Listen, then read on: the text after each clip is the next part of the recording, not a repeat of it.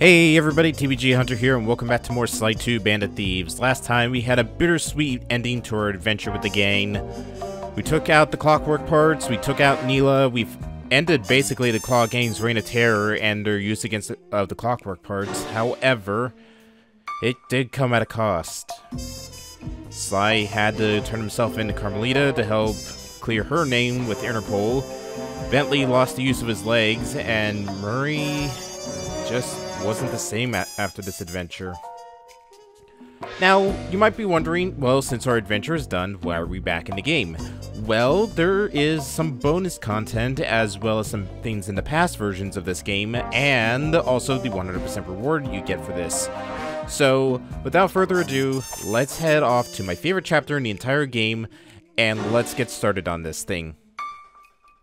Once again, back in the Great White North, so what you want to do to get your 100% reward is you want to pull up your pause menu and you want to input the code of right, left, R1 left. And doing so, if you've gotten 100% in the game, meaning you've gotten all the clue bottles, you've gotten all the vaults, you've gotten all the gadgets, you've done all the missions, and even done some of the other small side secret stuff in some of the episodes of the game, your reward for 100% is the Mega Jump gadget that you got from the end of the game. With it, you're able to do a very high jump. It's about basically the exact same gadget you got with the super jump pack that Bentley gave you during the penultimate mission before the end of the game. And yeah, you're able to clear some pretty high distances with this. It's actually a lot of fun to use, and I'm actually really happy that you get this gadget. And also, you can also revisit past levels in the game to just hop around to your heart's content. Even though they didn't count towards it for 100%, you can go back and snag any of the missing treasures that you might have gotten. And one of the best things about the Mega Jump gadget is the fact that it takes next to no gadget points to use. So you can jump around to your heart's content and not have to worry about running out of points anytime soon.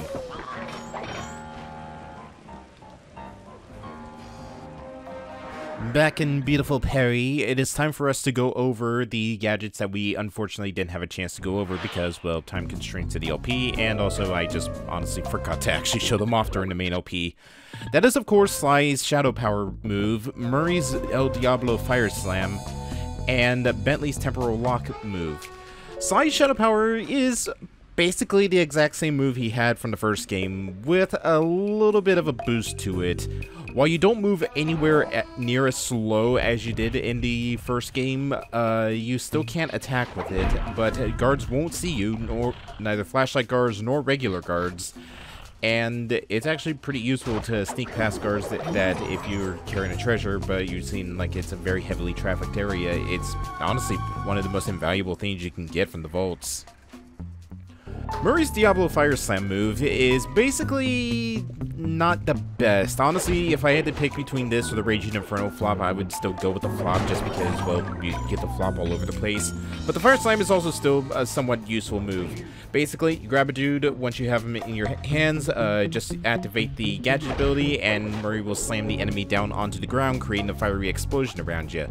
It is actually pretty good to use it around areas with a lot of breakables, that way you can get the most coins and also some health packs to replenish the gadget ability.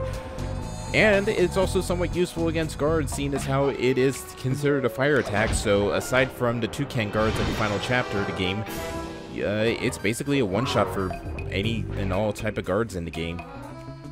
Bentley's Temporal Lock is basically Sly's ultimate move from the end of the first game, but just, you know, given to Bentley this time. It uses a lot of gadget power to use, but it is still really invaluable if you need to find a way to get away from a lot of dudes chasing after you. It basically freezes every single guard in the entire chapter that you're in, and it actually does last a pretty decent time, so it's really useful. However, the cost for it is pretty high, which, you know, control over time and space does have a pretty high cost to it. And it is also a pretty taxing gadget on your gadget meter.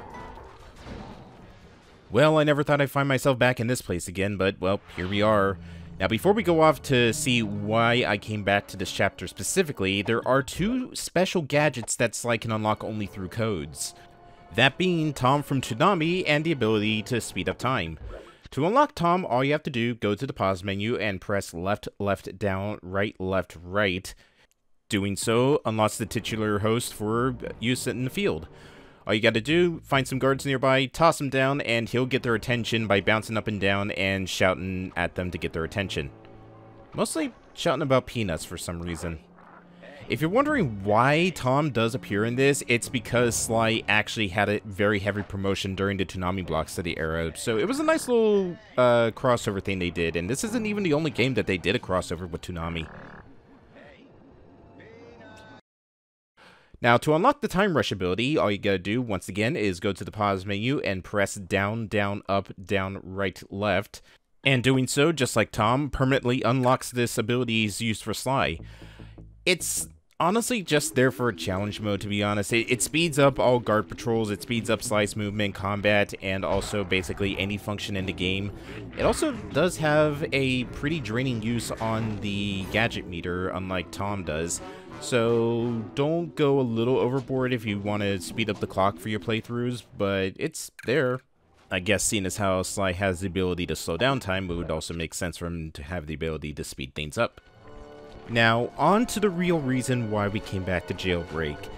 I'm not 100% sure if this is a glitch or if this is actually a supposed Easter egg in the game, but if you remember from the giant water tower that is totally not a giant attack robot that you were able to take out with a lightning strike, if you go up to it, walk away for it for a little bit, and make sure your back is turned down this rooftop edge, you can actually see its eyes light up and, I guess, grow with distance, because that's kind of a thing that happens with this game and enemies at a distance.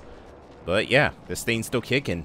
It's still functional, just not mobile to do anything against you. And I was thinking that this was a visual glitch, seeing as how it just appears at this very specific moment. But seeing as how its eyes stay lit up for a little bit if you're facing it before fading away just to try to sell the illusion, makes me think that there's still more to this robot than meets the eye.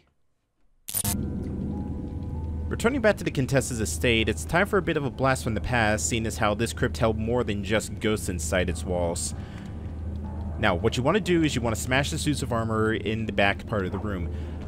First things first, though, make sure that all the enemies in this area are cleaned out before you decide to do anything.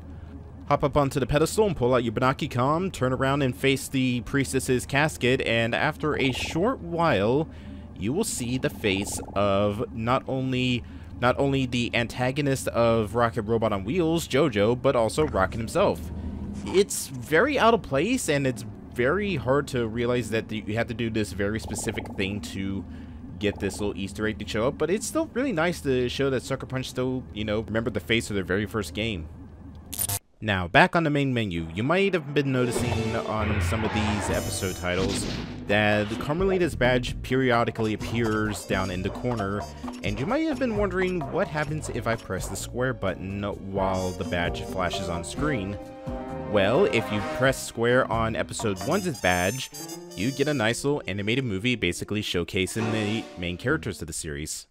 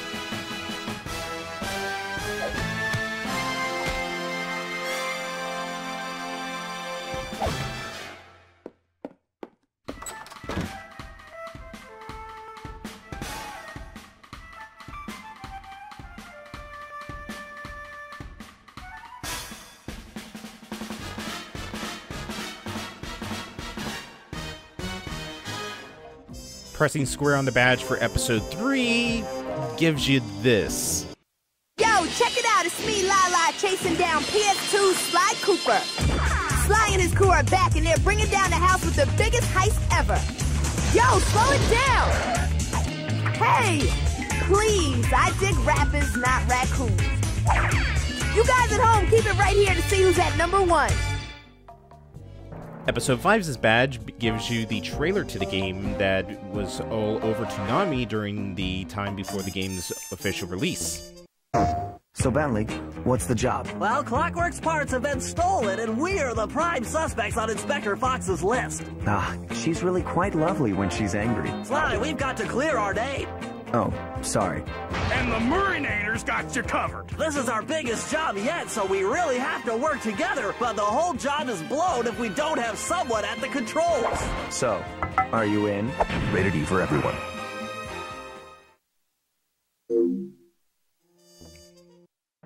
And finally, and personally, my favorite out of all these little badge secrets is Episode 7's badge. For completing Episode 7 and clicking on the badge icon, you get treated to a behind-the-scenes making of the game, which honestly is something that more games nowadays really need to showcase, because it really does show how much work goes into making these, crafting the worlds and making the characters. And also, you know, you get to see the voice actors and voice actresses for this game. Tell me about Sly Cooper. Well, Sly Cooper is a thief, and he's a different type of thief. He's cool, he's tough, but he's got to be lovable at the same time. And he's also a really good-looking guy, and he has a sexy voice. Just, arf.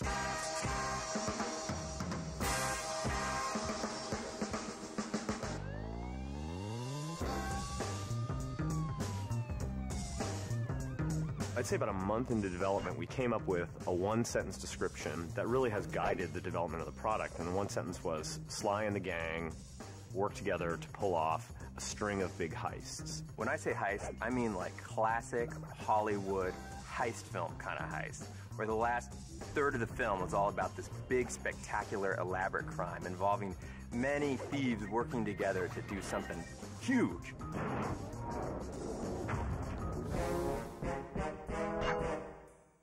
We knew we wanted to do something a little different than the first Sly. We wanted to broaden some of the gameplay elements, broaden the environments, have more characters in the game. You actually use all the different character skills in different ways and different combos, and it really makes for a really fun experience. There's a backstabbing, there's a betrayal, there's a jailbreak.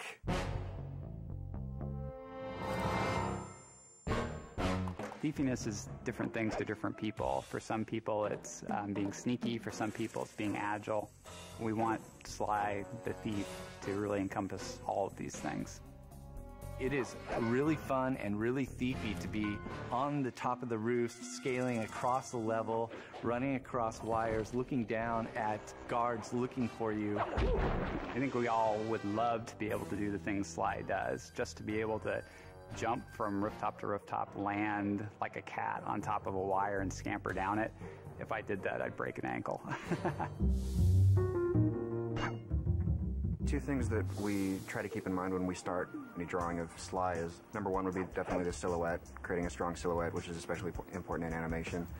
And number two is motion. He's always kind of forward moving, low to the ground, and try to get a lot of motion, and usually just start off with a couple of lines and let that be sort of his overall arcing motion. It'll be like his spine and his supporting leg, and off of that just sort of compose where his details are going to be.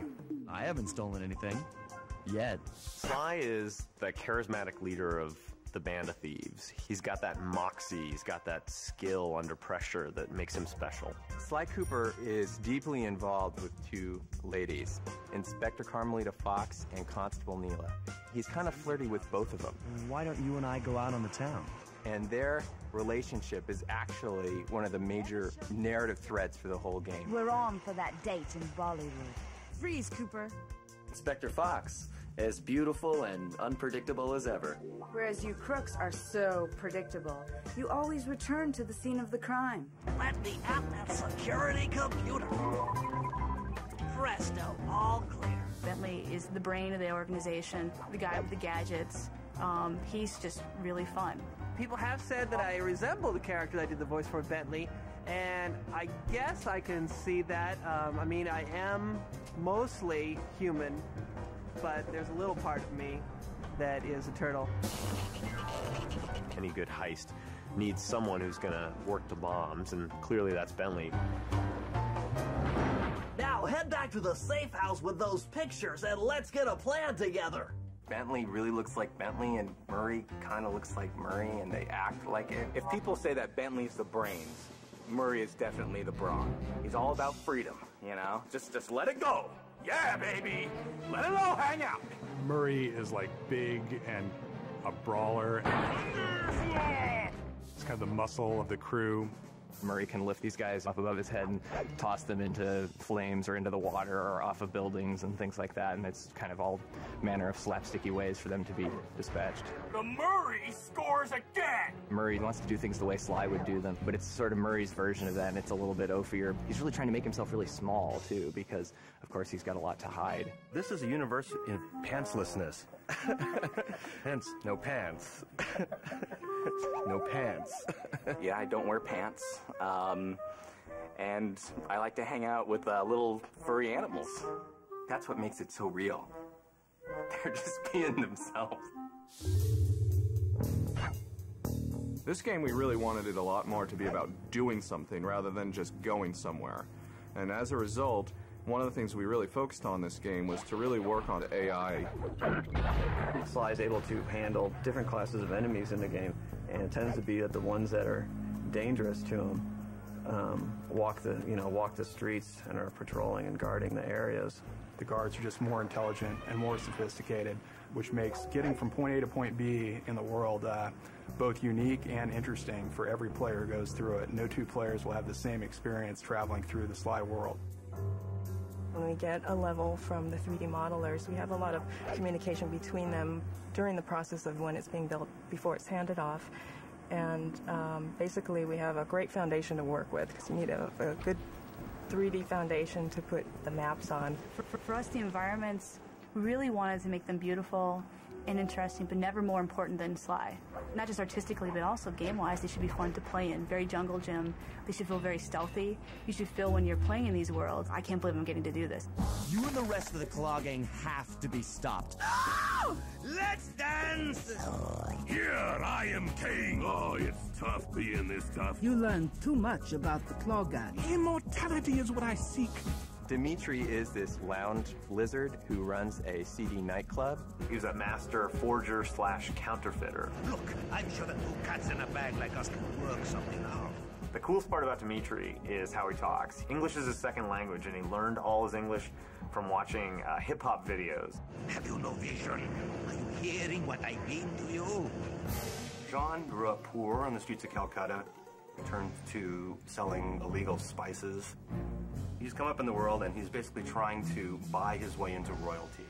He's just a low-level street thug in rich robes. All I see is a fat, pathetic weakling. The Contessa is a creepy spider, an expert in hypnosis, and works for Interpol, the police agency. She decides to open up this rehabilitation clinic for criminals. But wait, it's just a scam, because it's really a front so that she can hypnotize criminals into telling her where they've hidden their loot. You're an ignorant child playing dress-up in his father's legacy. Oh, I know all about you and the Cooper clan. Oh. Jean Bisson was a prospector. He got buried in an avalanche for 100+ years, and he thawed out. And he's decided that he's going to push back the wilderness. He loves strip mining. He loves clear cutting of trees. He's just a product of his time. He just happens to be living 100 years later. So his entire mission in life is to tame the West. As my father said, the only good fish is an eaten fish. Arpeggio is a small flightless bird, and because he can't fly, he's completely enthralled with all the flying machines of Da Vinci. When I was playing the parrot, I was kind of like, oh, they'll love it when I come walking in. Hi, I'm the parrot. 6'4" and very large man plays a little tiny crazy parrot. A Pidgeot. Eternal life. That's what I crave. Eternal life.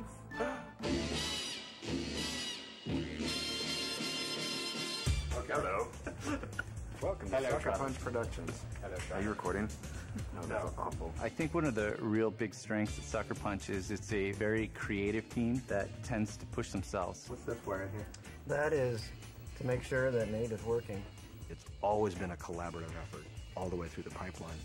And the pipeline is set up like that specifically so that everybody gets their chance to inject themselves into what they're doing. Hey, how's it going? We've been really lucky in that we've just gotten really great people on board to do the kinds of things that we need to do making a really great game. Well, we're crazy. Do you want any dialect or anything to make it appeal to the European gaming market? Raccoons, squirrels, turtles. Sly Cooper 2 is the finest game you'll ever play this year.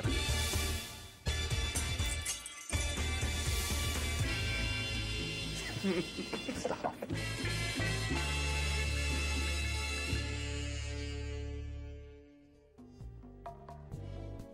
You might have noticed that the badge also flashes on episode 8, and if you're wondering why it is here even though it is not an odd-numbered level, it's just basically to watch the credits again. Now, before we end things off, there's still one special thing I've wanted to show off since the start of this project. But to do so, we have to go back. Back before all this happened, back before this adventure even took off, back before this game was even made. We have to go back to the past.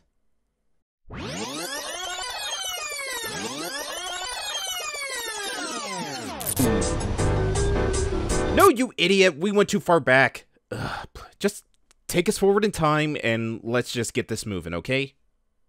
What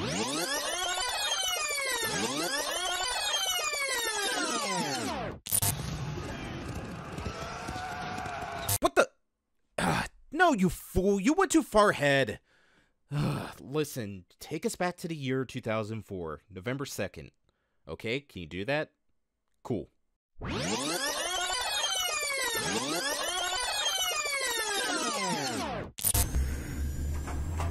There we go, much better.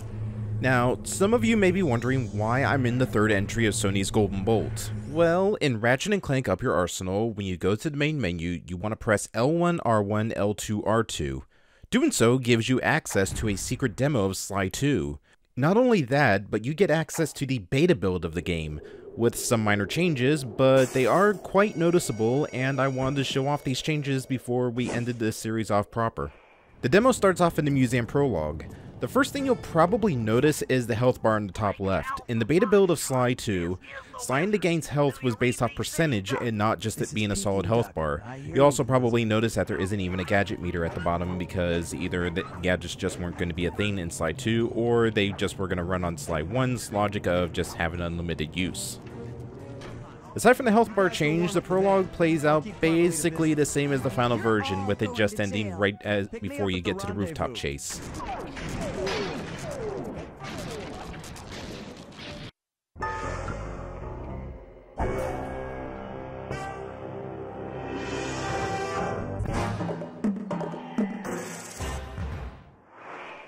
Next mission in the demo is following Dimitri, which, much like the prologue, is basically the same as it is in the final version, aside from Sly's job complete icon being much different, and also instead of him writing the name in the Thieves Raccoonus, he just puts his little icon in there.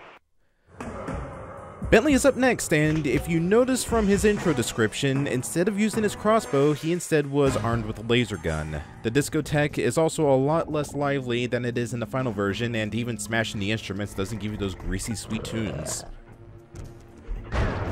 Murray's up next to show us what he's got with Silence the Alarms. The mission has two major differences, in that being the intro dialogue, which I went over in the LP, Hey, Bentley, you don't have to talk to me like I'm a child. Well, I'm just trying to make it crystal clear for you. What's clear to me is that you're not sure I can pull this off. Look, if I'm the guy for the job, then I'm the guy. Don't worry. The Murray will lay waste to these alarms and emerge triumphant. And the fact that guards, as I've come to learn, don't swarm you as much as they do in the final version, so you can't really rely on them to take out the second and third of the alarm horns. Instead of, you'll have to rely on the stuff you find around the level to do so, or go off and find a flashlight guard, or a regular guard, either or. The final mission in the demo is theater pickpocketing with Sly, with some slight difference on how you can't attack guards as they are in constant communication via walkie-talkie, as stated by Bentley. And honestly speaking, I kind of wish that they kept this in, as it was a much more believable reason as to why you can't take out key guards instead of every single key in the game being ultra fragile. But you'll have to do a lot of pickpocketing to get at it. Just be careful around guards with red flashlights. They're all in communication via walkie-talkie. And if one catches sight of you, or you attack him, the whole mission is a bust. And that's it for all the secrets in Sly. Or, well, all the secrets I was able to find anyways. Thanks everybody for joining me on this nostalgia trip, as this LP has not only strengthened my love for this series, but also for this game in particular. Will we see the return of Sly in the game in the future? Maybe. Possibly. Probably. But after this adventure, the game definitely deserves a nice long break. And with that, I will see you all in the next series. Take care, everybody.